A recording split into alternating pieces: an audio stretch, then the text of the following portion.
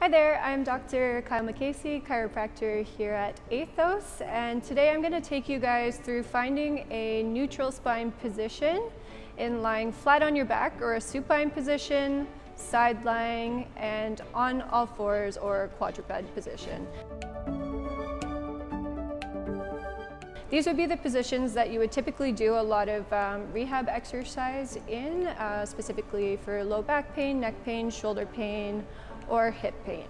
Okay, so I've got my lovely assistant Emily here. So we're gonna start with finding neutral spine lying on your back. So first thing here, obviously lying on the ground on your back. We want knees bent, feet flat on the floor, and knees and feet hip distance apart. So an easy way to find that, 2 fists together and bring your feet in until they touch your hands. Good. Perfect. Typically people think that hip distance is a lot wider than it actually is. We tend to think to the outside, but what we're looking for is a neutral alignment with the joint, which is a lot more narrow. So now what I'm going to do is get Emily to bring her thumbs and her fingertips together, making a diamond shape.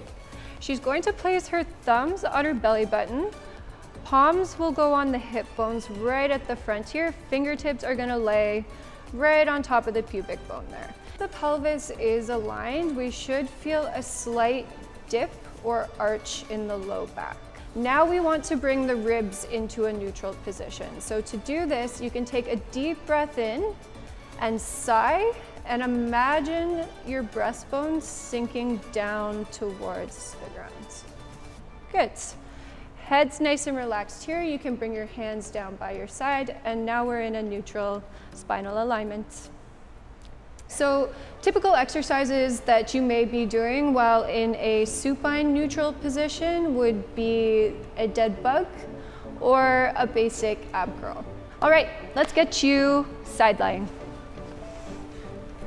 Okay. So in side lying position here, we want back of head in line with spine in the mid-back, in line with the sacrum or that triangular shaped bone in between the two pelvic bones, and our heels in line with pelvis.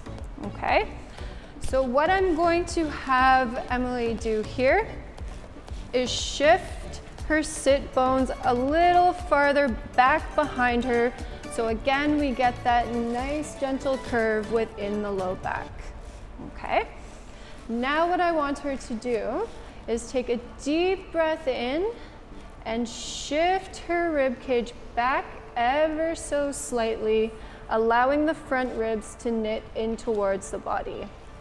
Okay, now for the head alignments, we want to bring back of head in line with spine.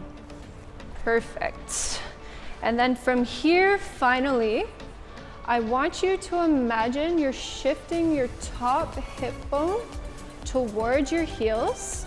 You should feel the bottom side of your waist and bottom ribs pick up a little bit up off the ground. So here we have Emily now in a neutral spinal position in side lying. Again, this side lying position is where we would do some hip abduction or glute med or side glute strengthening exercises, for example, a clamshell. So again, keeping heels together,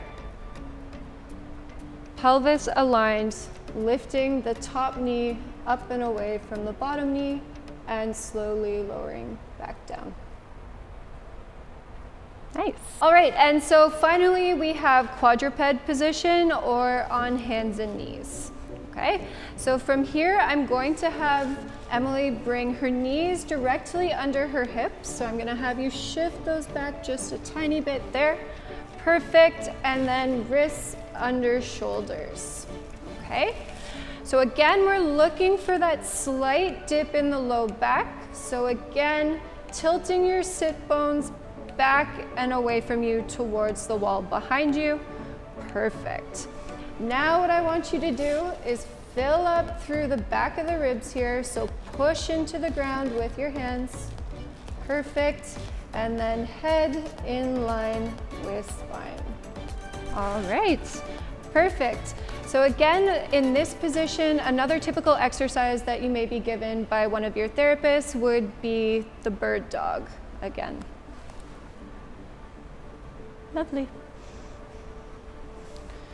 So some key things to think about while in this position, we want even weight and pressure throughout all 4 limbs, okay? So making sure that there's even pressure between the knees and distributed through the wrists, and shoulder blades collapsing.